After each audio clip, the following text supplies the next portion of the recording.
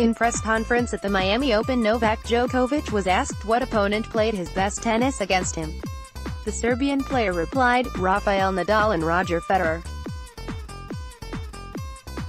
I mean, these two guys.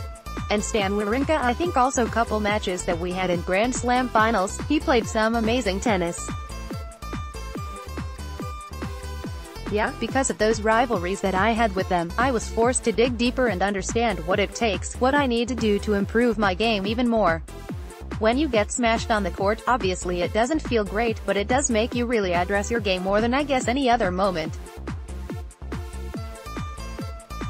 It's not like I'm inviting to get smashed on the court, but when I have been, then I really had to rethink the game and it made me improve, said Djokovic, who lost to Wawrinka in the 2015 French Open and 2016 US Open Championship clashes.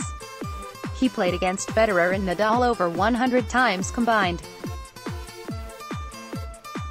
Asked if he would be as good a player as you are now if his top rivals were not around, Djokovic replied, well, I understand you'd like to get an answer on that question. I understand your question. I don't like to usually talk about what-ifs. I am obviously part of this group of players. I'm grateful for that.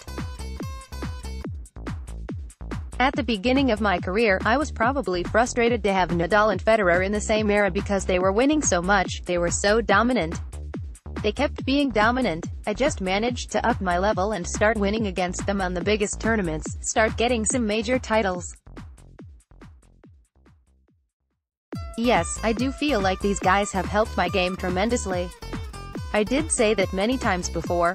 I really don't know what would happen if I was in a different era. It's difficult to say really. I am grateful that I am part of this